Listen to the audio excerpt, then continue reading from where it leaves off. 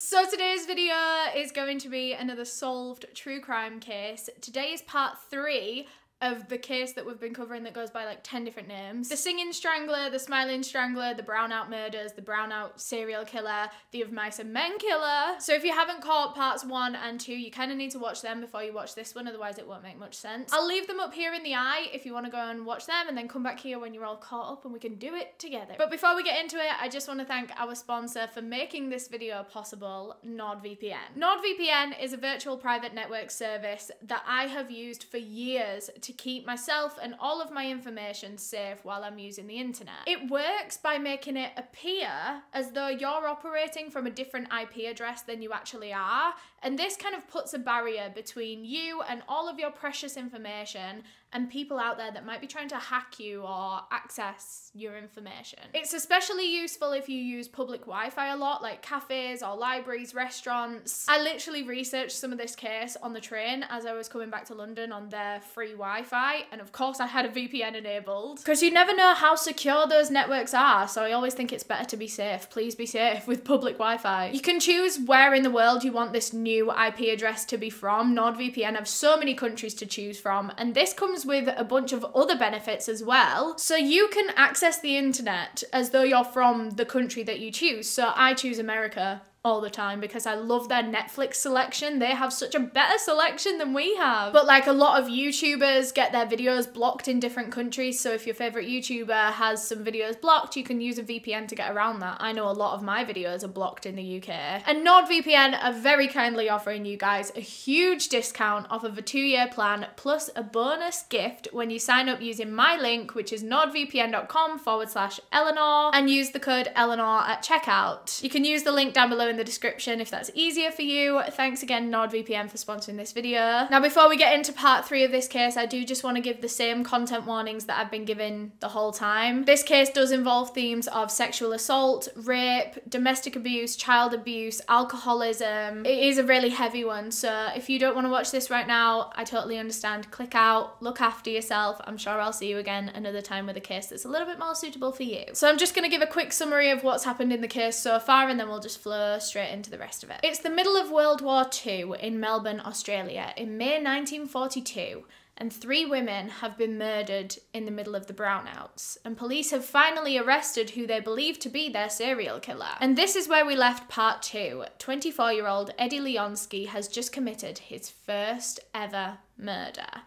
and it's left him hungry for more. 6 days later, Eddie went out to another bar where he saw a woman sitting all alone at a table for 2. And that woman was Pauline Thompson. I think I said in part 1 that her friends believed that she was on a date with a guy that she knew and that she'd met before. She'd been on 3 dates with this guy before.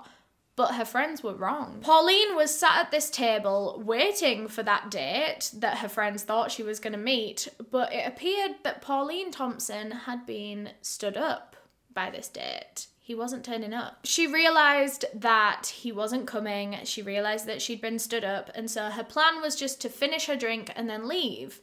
But then something happened. Eddie Leonski approached Pauline Thompson at her table, and he already knew. He already knew what the situation was. A woman sat alone at a table for a long period of time. She seemed quite sad.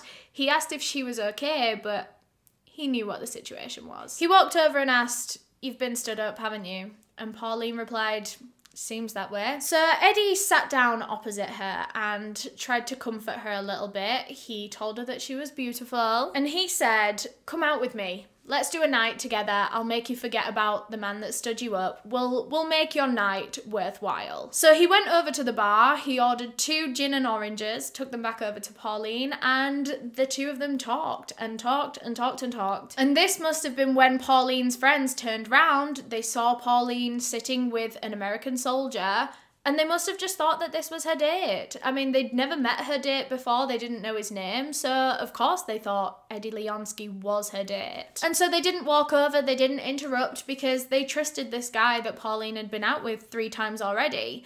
Little did they know that this man sitting with her was a complete stranger. After a while, Pauline and Eddie got up and left the bar, and her friends thought, oh, okay. But they were just making their way to another bar. They got up and they walked in the pouring down rain to the next place. When they arrived, they stayed for about another hour at this next bar, and they polished off 6 more gin and oranges between the two of them, and they're getting to know each other, the conversation's flowing. And it was at this point that Pauline Thompson mentioned to Eddie Leonski that she was a singer.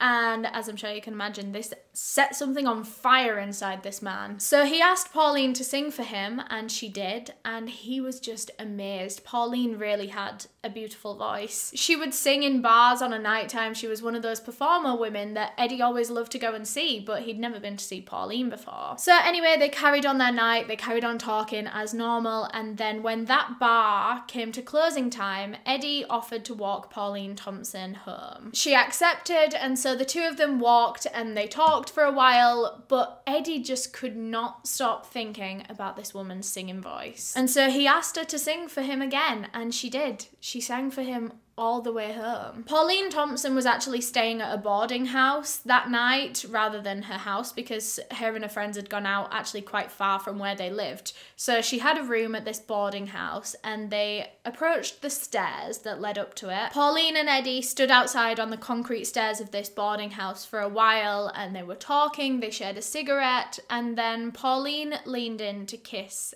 Eddie. And this triggered something inside him. He probably knew that this was coming. He probably knew that he was going to do this at some point tonight. But now that she was standing in front of him, Eddie Leonski just knew it was time to kill her. So he wrapped his hands around her neck and squeezed as tightly as he possibly could.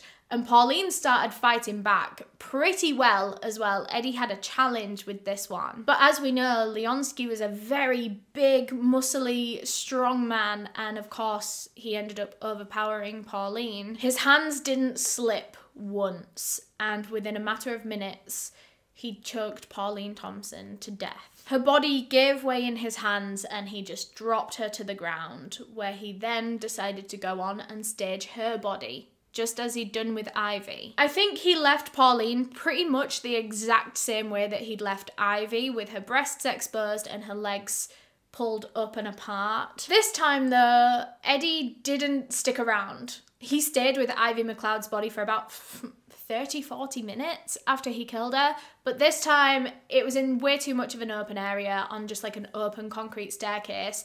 Eddie was out. He grabbed Pauline's bag and ran. Now, a lot of people don't believe that he was stealing Pauline's bag to steal, if that makes sense. He wasn't doing this for a money motive. He was doing it because she had a soft bag and he thought it was comforting and nice. And this is actually where he gets the name the Of Mice and Men Killer, and of course the fact that he's really into women's high-pitched soft voices. We'll talk more about that in a minute, but he really liked how soft this bag was and he wanted it. But he realised how bait it would have been to take this bag. Obviously police are going to be looking for it, and so instead he decided to just open it, took the cash out, and then threw the bag in an alleyway somewhere. But even then, he didn't even take a lot of cash. He took just enough for his taxi ride back to the camp. And when he returned home, Eddie Leonski was still drunk off his face. And that was when he stumbled into his best friend at camp. This guy's name was Private Anthony Gallo. The two of them had been friends for a while now. Eddie had been kind of like a big brother to Anthony Gallo, because when Gallo first joined the army, he was picked on quite a lot, and Eddie, being the big wham guy that he was,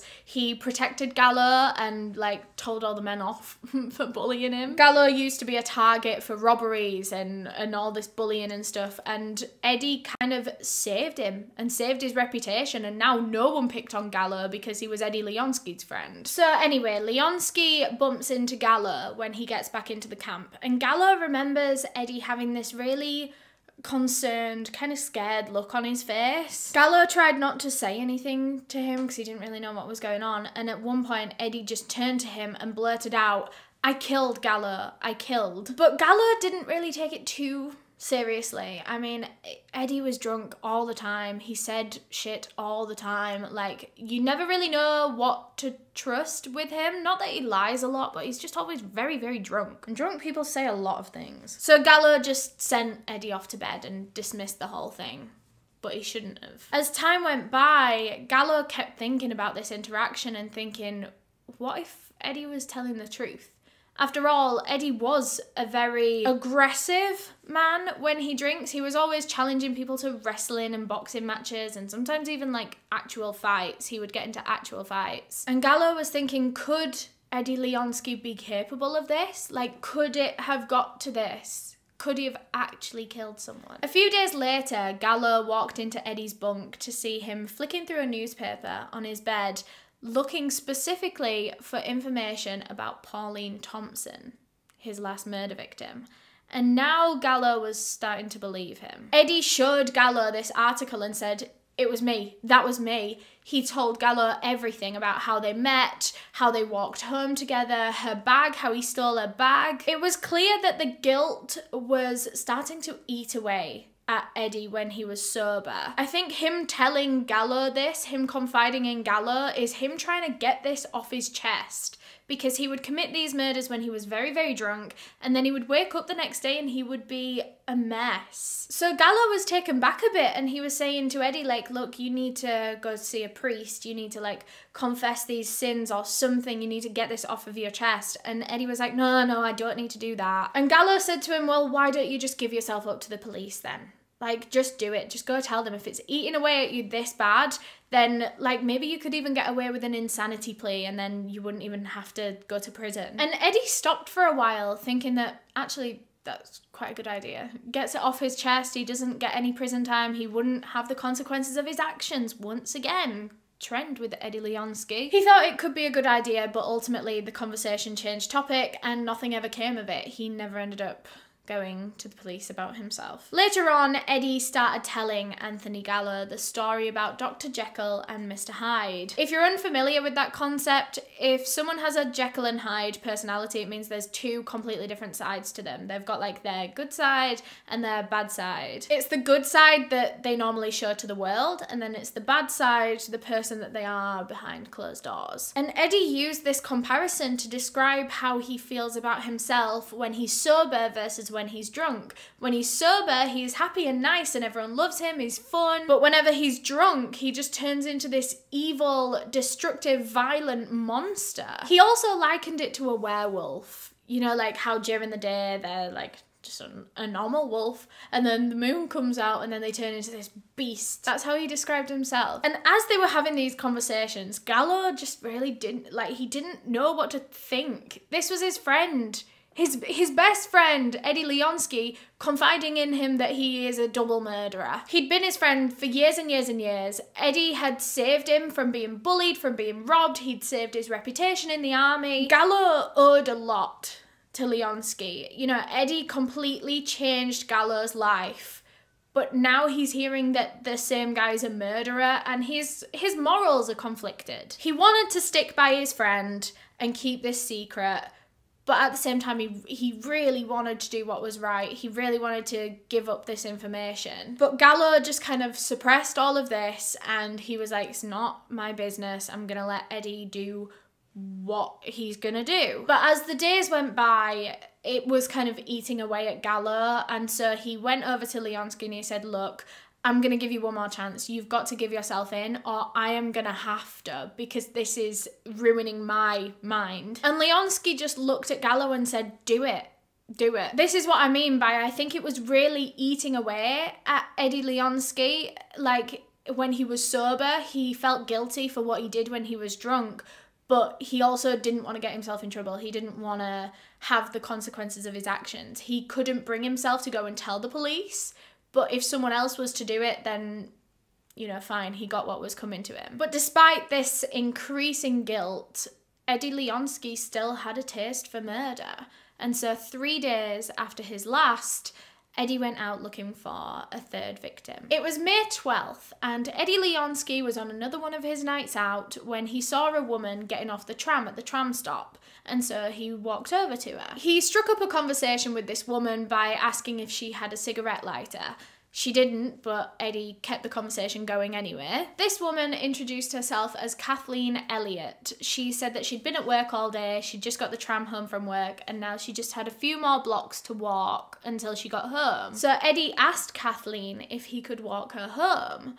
Bear in mind, this is a stranger asking to follow this woman home, but for some reason she said yes, and so the two of them set off walking. It didn't take them long to get there, and when they did, Kathleen stopped outside, she thanked Eddie for walking her there, and then she said goodbye and turned to walk up to her house. And Eddie got a little bit mad about this. He turned to Kathleen, who was walking away, and he said, "What, you're not gonna let me in?"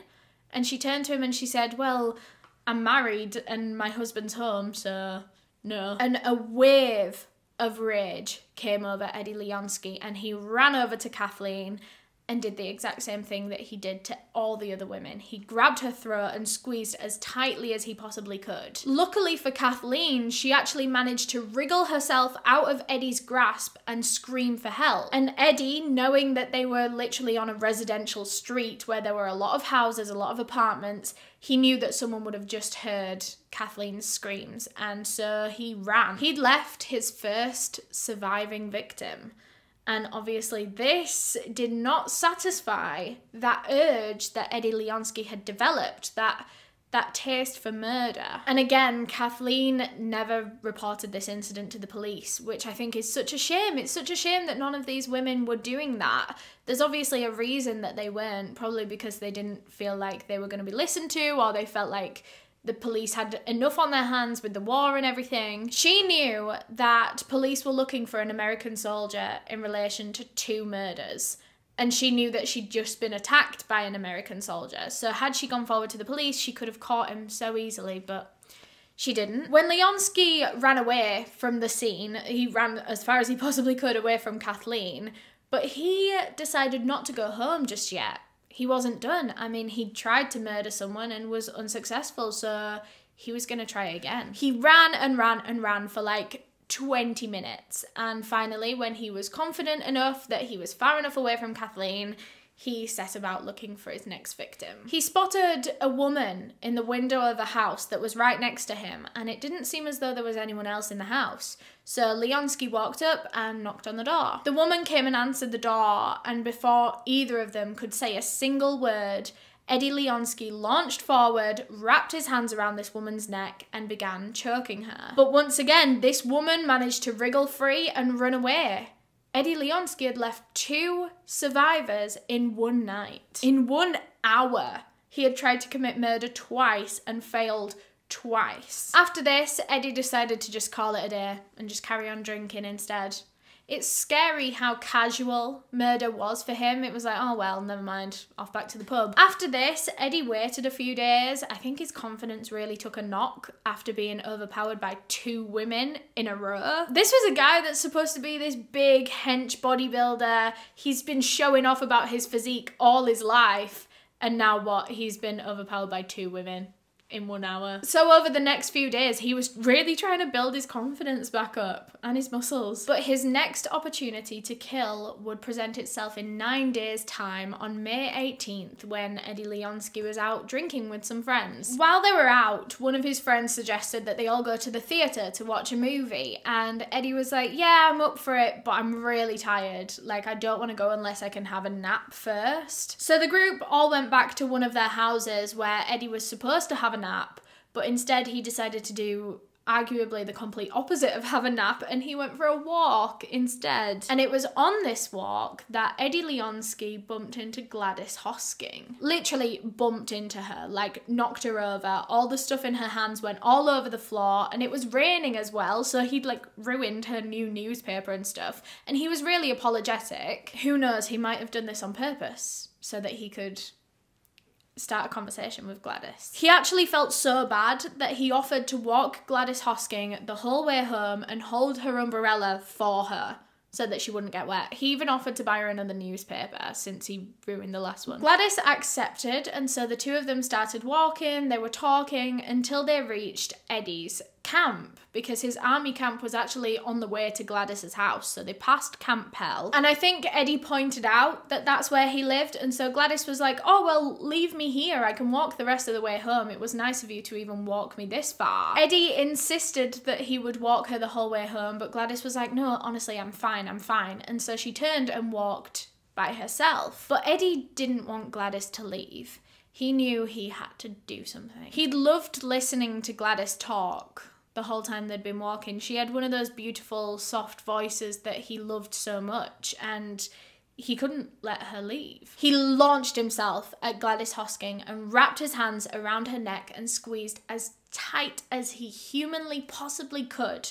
He was not going to let this one get away just like the last two had. He stayed there, staring at how tight his hands were gripping her neck, until eventually her body went limp in his arms, and he had secured his third kill. He was officially a serial killer now. But as soon as he dropped her body to the ground, reality set in that he had just committed murder right outside his army camp, arguably the worst and most dangerous place he could have done this. Leonski knew that he had to act quick now, and so he grabbed Gladys's body and just dragged her and dragged her and dragged her all the way into the fields behind his army camp. He was like dragging her under wire fences, he was throwing her over different gates and stuff. Like, they were going on some mad expedition because he could not let anyone see this. And it was as Leonski was moving Gladys, like dragging her along these fields, that he heard that she was making noises. Gladys was still alive. So Leonski grabbed the bottom of her dress and started stuffing it in Gladys's mouth so that she would then suffocate on her own dress as he was dragging her to where he was going to leave her body. He dragged her as far out as he could be bothered to do, and then he decided to stage the body just as he had with the last ones, although this time it was slightly different. Because he'd been dragging Gladys the whole way here, she was full of mud, and so he didn't want to mess around too much, so instead he just left her laying face down in the grass, but he decided to pull her dress all the way up, exposing her bottom half. He left Gladys's body there in that field, and then Leonski started running home, but because it was dark, it was the middle of the night, and he was very, very drunk, he had no idea where he was. He eventually bumped into one of the people that worked at his camp, and so he asked them for directions. He eventually made his way back to Camp Pell, and then he passed out drunk on his bed, naked, at like 9 p.m. The next morning, Gladys Hosking's body was found by a butcher who was delivering meat in the area, and as soon as Gallo heard this news, that a young woman's body had been found out back of their camp, he knew it had to be Leonski. Gallo raced straight to Eddie's room and he said, look, it was you, wasn't it? You've done it again. Eddie denied it, but Gallo just knew it was him. It was no one else. A few days later, so obviously at this point in the case, the police have zeroed in on Camp Pell because Gladys was killed literally just outside. So police know their killer is in that camp. So they're calling up all the men for interviews and for lineups. They've got all the witnesses there to be able to look at all the men.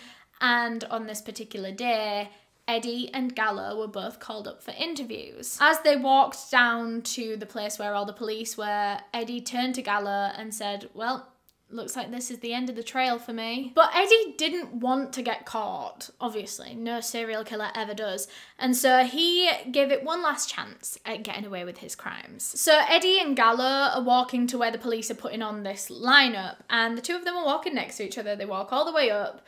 Gallo gets there and he stops by the police, but Eddie just keeps going. He just keeps walking and walking and walking. He got all the way to the end of camp and he turned round to Gallo and he had this relieved look on his face. And then he turned back around and just carried on out of the camp. He'd gotten away with it again. He'd somehow avoided detection again. But after this incident, Gallo decided enough was enough. He himself couldn't handle knowing about this. So he decided to go and snitch on Eddie Leonski because obviously Eddie wasn't going to go to the police himself, so Gallo was. In May of 1942, Gallo called his higher-ups and all the police into an office and sat and told them everything that Eddie Leonski had ever said to him about the murders. And when all the men left that room, it turns out that Eddie Leonski had already been arrested anyway. As he'd just been walking through camp, one of the witnesses had seen him and recognised him as the killer, and so they shouted to the police to go and arrest him, and they did. And during my research for this case, I found a really interesting comment from the officer that handcuffed and arrested Leonski. He said that Eddie Leonski had the biggest wrists he'd ever seen. Big wrists. He actually had trouble getting the handcuffs on his wrists because his wrists were just really thick. I mean, he is a bodybuilder. But can you do exercises to make your wrists bigger? I don't think so. Anyway, they arrested Eddie Leonski and brought him in for a questioning. And while they did, another team of police officers went over to his bunk to go and search it. And when they did, one of the first things they noticed about Eddie Leonski's bunk was that all over the floor, all over his bed, all over his clothes, his shoes, everything, was that same yellow tan-ish clay that was found at the scene of Gladys Hoskins' murder. That same substance that was literally inserted inside of her by her killer was all over Eddie's bedroom. So police conducting the search of his bunk relayed this information to the police conducting the interview of Eddie, and so this interview very quickly became an interrogation. They were pretty sure that they had the right guy now. Police immediately presented him with this piece of information and they said, well, if you're not the killer, tell us how all of this clay got all over all your stuff. And Eddie kind of tried to play it dumb and he was like, well, I go for walks in that field sometimes.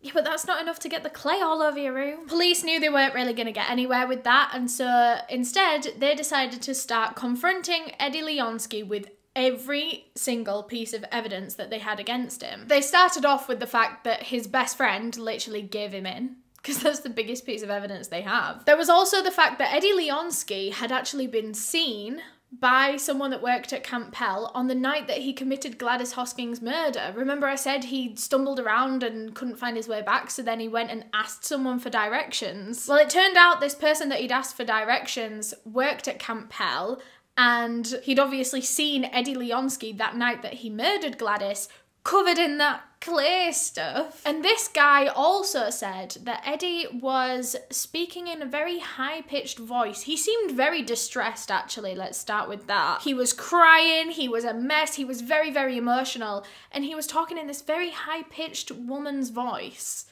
It was clear that he was probably trying to self-soothe. He was very panicky after he'd just committed his third murder. And so now he's trying to comfort himself with his woman's voice that he put on. So anyway, there was all this evidence. He'd been seen after committing the murder. He'd literally told his friend that he'd committed murders. So police presented all of this information and they were very interested as to how Eddie would react once he was presented with all of this, because it was very clear that they were onto him. Onto him is an understatement. They had him. But Leonski was quite defensive through this whole interrogation, and not in an aggressive way, not in a like, it's not me way. He was very calm. He would just try and calmly explain things away, like, oh, I was covered in mud that night because I'd gone out for a walk and I was drunk and I fell over and I just fell in the mud. He tried to explain Gallo snitching on him by saying that Anthony Gallo was simple. He said that Gallo was very gullible. He believed literally anything you told him, even jokes. And so Eddie Leonski's newest joke was that he was a serial killer and he was going to see if Gallo could really believe it, or was he going to finally realise that Eddie was having him on, because that was his most daring joke yet, apparently. And as for the clay being all over his bed, he said that was from when he fell over in the field. He was covered in the clay, he went back home, and because he was very drunk, he just passed out and never cleaned up after himself. And I hate to say it, but some of those explanations are pretty good. Not the Anthony Gallo one, but like him falling over in a field and getting covered in mud because he was drunk, and then that's why he was crying, and that's why he needed directions back. It kind of makes sense. We know it's not true, but like it kind of makes sense. So investigators knew that they were going to have to try some other methods to get this information out of Eddie, because he was just way too calm. He had an answer for everything. They weren't outsmarting him yet. They wanted to try and catch him off guard, or maybe like manipulate his emotions. If we could get him really emotional, then maybe he would crack. So for that reason, they decided to take Eddie Leonski out for a day trip to the site of Gladys Hoskins' murder. I mean, it was just outside the camp, but still, they wanted to see if being there would spark any emotion in him, any fear, any guilt, any remorse. But he did nothing. It didn't affect him at all. He literally just stood there staring. So police realised at this point it was very unlikely that they were going to get a confession from Eddie Leonski. They'd tried pretty much everything. They confronted him with all the evidence. They tried to get his emotions out. None of it was working. So instead, without a confession, they knew that they were just going to have to do things the old-fashioned way and get evidence against him. They put him in police lineups where he was picked out by every single witness, obviously. All of them recognised him as the person that they'd seen at the scene of the murder or with the victim. They continued searches of his bunker, like they were looking through all his drawers and stuff now, and they found 2 newspapers in there. They were both open on very particular pages. One of them was open on the page of Pauline Thompson's murder, and one of them was still open on an article about Ivy McLeod's murder. And Eddie Leonski was not the type to normally buy the newspaper. He was not a newspaper reader. He wouldn't buy it every day. He only bought them around this time so that he could read about his own murders.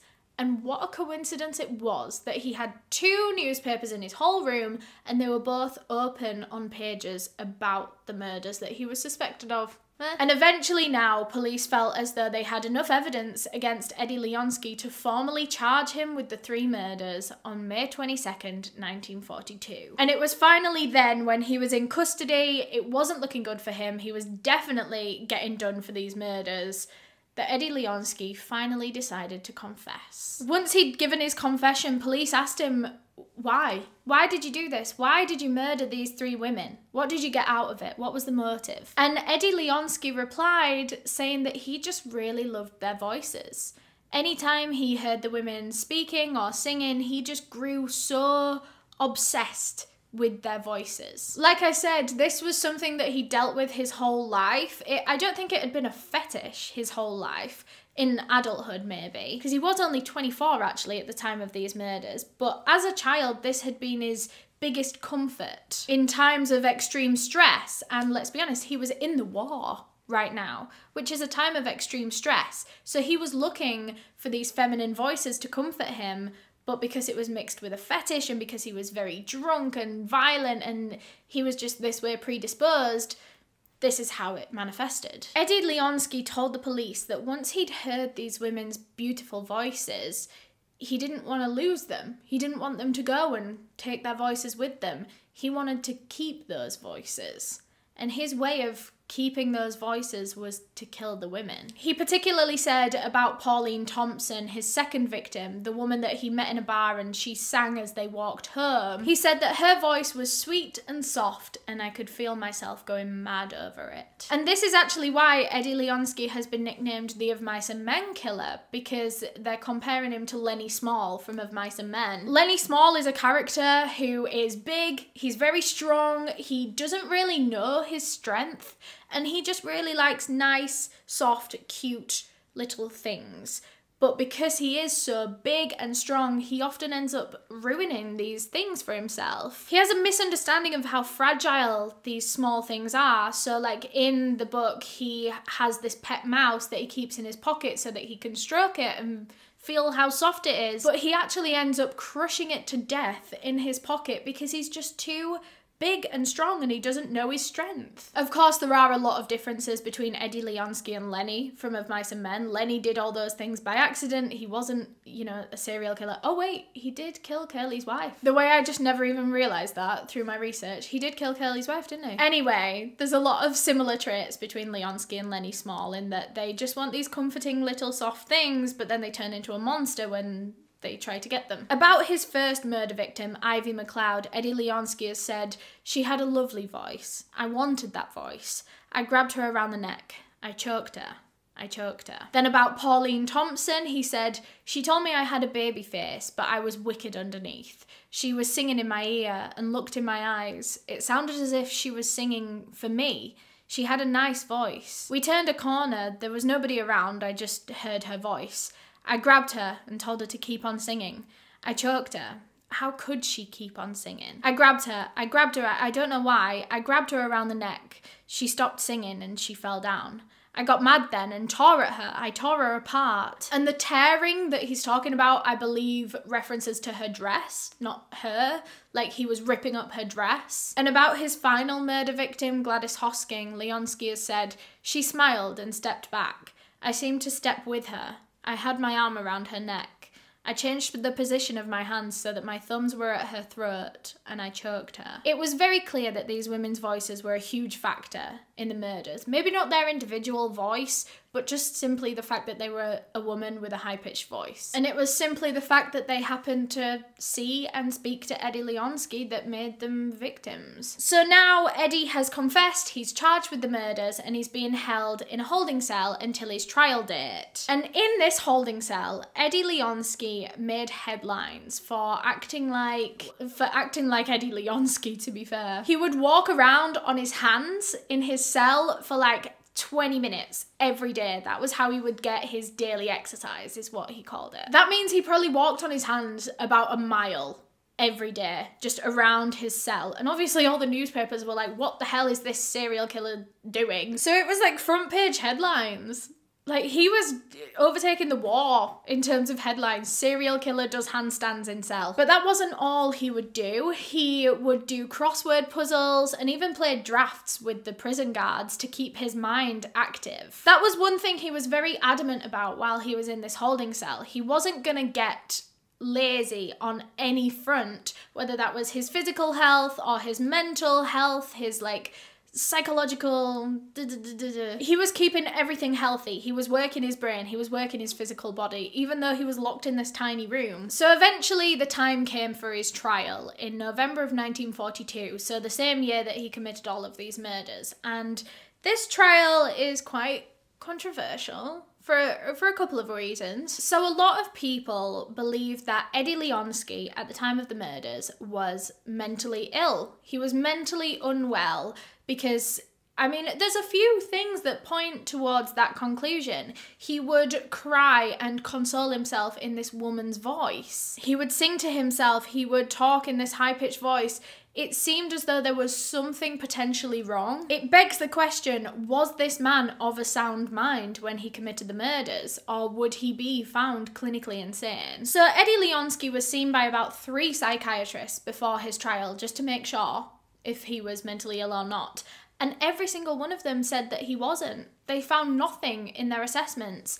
But this was the 1940s, and people now especially believe that had he been assessed by a doctor in 2021, then he would have definitely been diagnosed with something. So a lot of people believe that he was mentally ill and it just wasn't picked up on at the time, and so then his trial went unfairly because he wasn't given that plea, that insanity plea. But this wasn't the only controversy about this trial. A lot of people had an issue that American soldier Eddie Leonski committed 3 murders in Australia of Australian women in an Australian jurisdiction in their country under their laws, but somehow he was still tried by an American court-martial under American military law. I think this was the first time that this had ever happened, that an outsider had committed a crime in Australia but was tried by the laws of their home country. So a lot of people had a lot to say about that. But anyway, let's just start talking about his trial. So throughout the whole court proceedings, it was noted that Eddie Leonski was rather upbeat. He was very smiley, very jokey, very positive. Again, it almost seems as though he could be mentally ill because maybe he doesn't quite realise what is facing him. You could say that it's just him being a horrible, evil, twisted serial killer. A lot of them do smile and laugh in court because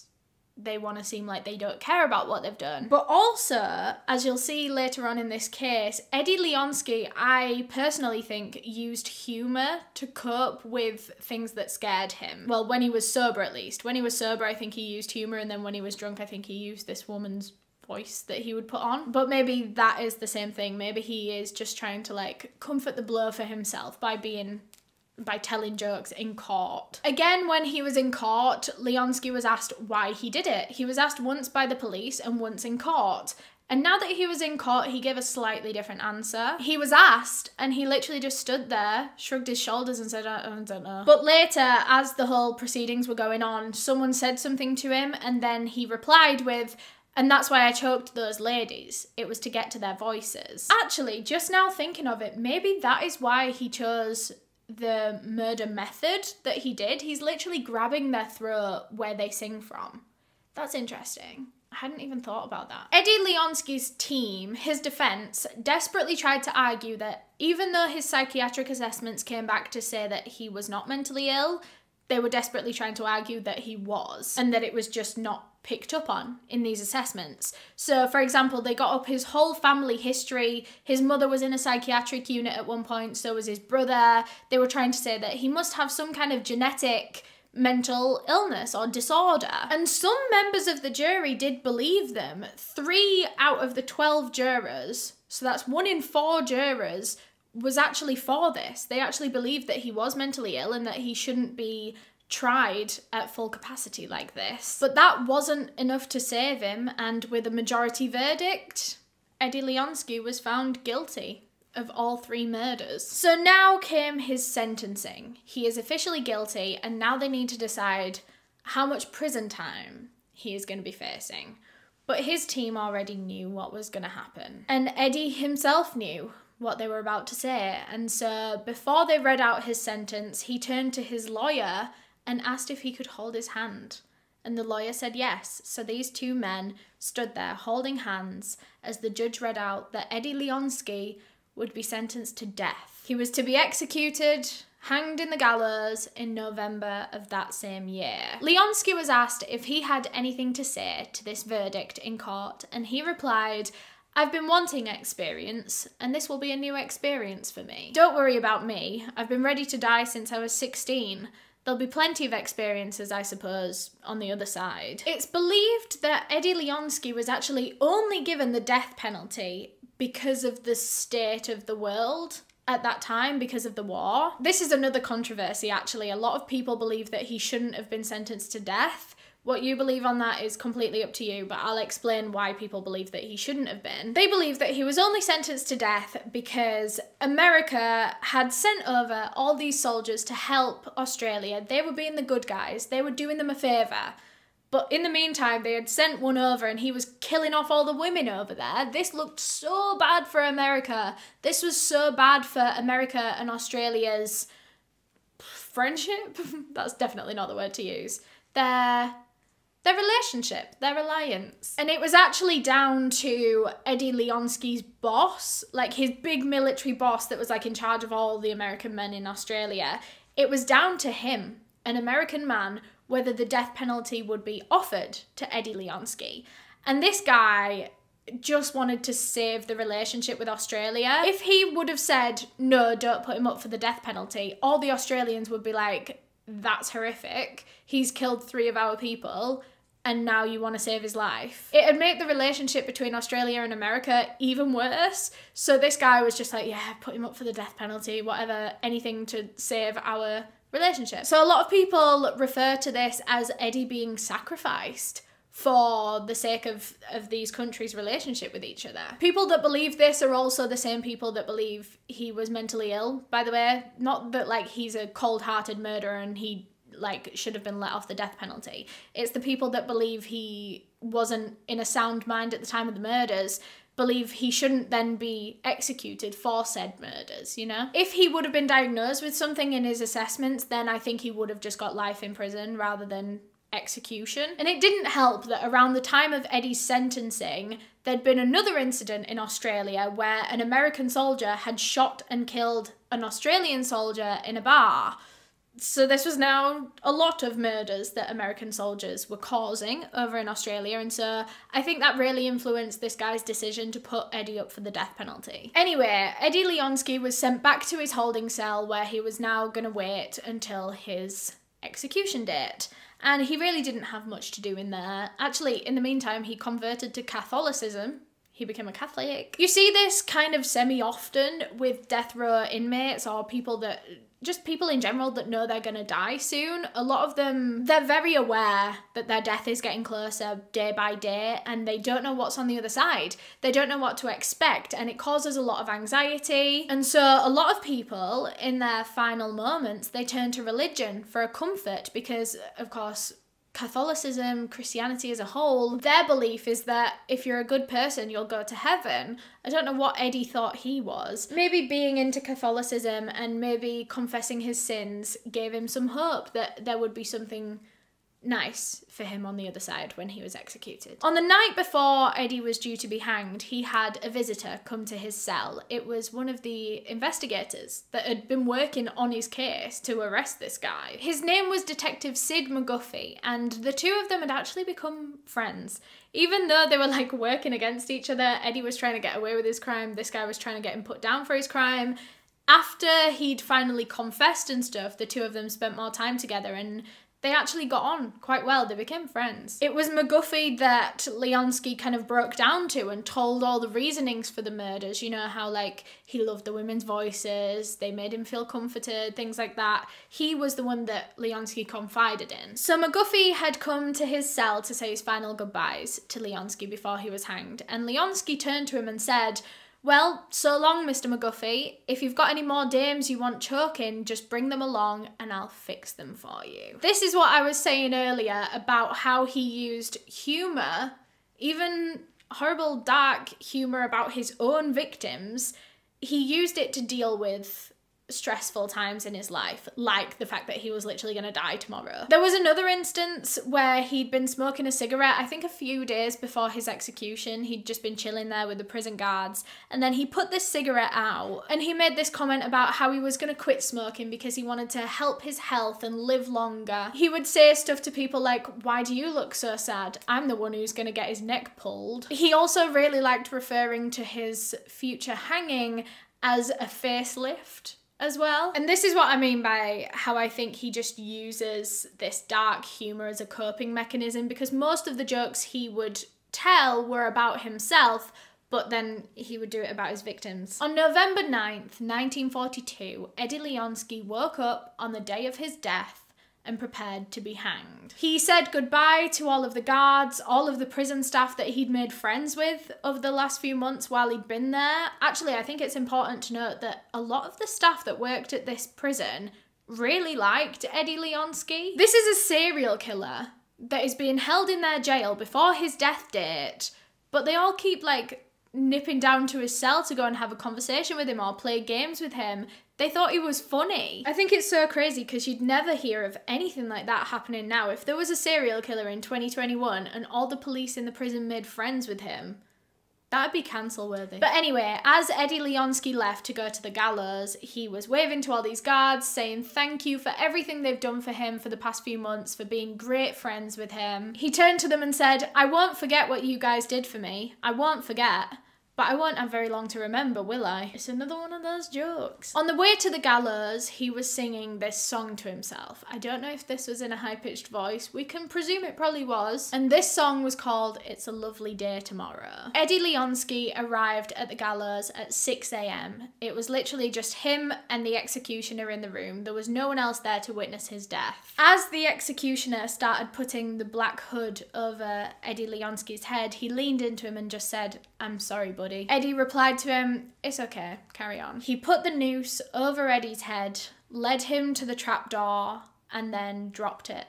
And Eddie Leonski dropped to his death at the age of 24 years old. It's believed that Leonski died almost instantly from his neck snapping. A lot of people that are executed, they stay there hanging for like 15 minutes as they just suffocate, but Eddie got lucky in that respect, I suppose. His body was initially buried in Australia, but then it was later dug up and transported back to America because I think they made this big like mass grave for everyone that died in the war in Hawaii. So now he's buried in Hawaii alongside a bunch of other soldiers that lost their lives at war. But that is all I have for this video. Thank you so much for watching. If you enjoyed, please leave a thumbs up down below because that would really help me out. Thanks again to NordVPN for sponsoring this video. Remember, if you do want to get a huge discount off of a 2-year plan plus a bonus gift, you can go through my link, which is nordvpn.com/Eleanor, and use the code Eleanor at checkout. Huge thank you to all of my channel members for helping me decide the cases that I cover, especially my tier 2 members whose names descriptions are all on screen right now. If you want to become a channel member, you can just click the join button on a desktop, or there'll be a link in the description of this video. But yeah, thank you so much for watching this video. If you enjoyed, please leave a thumbs up down below because that would really help me out.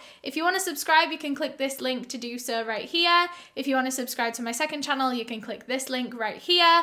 And if you want to watch another true crime video, there'll be a playlist on screen right now. Bye!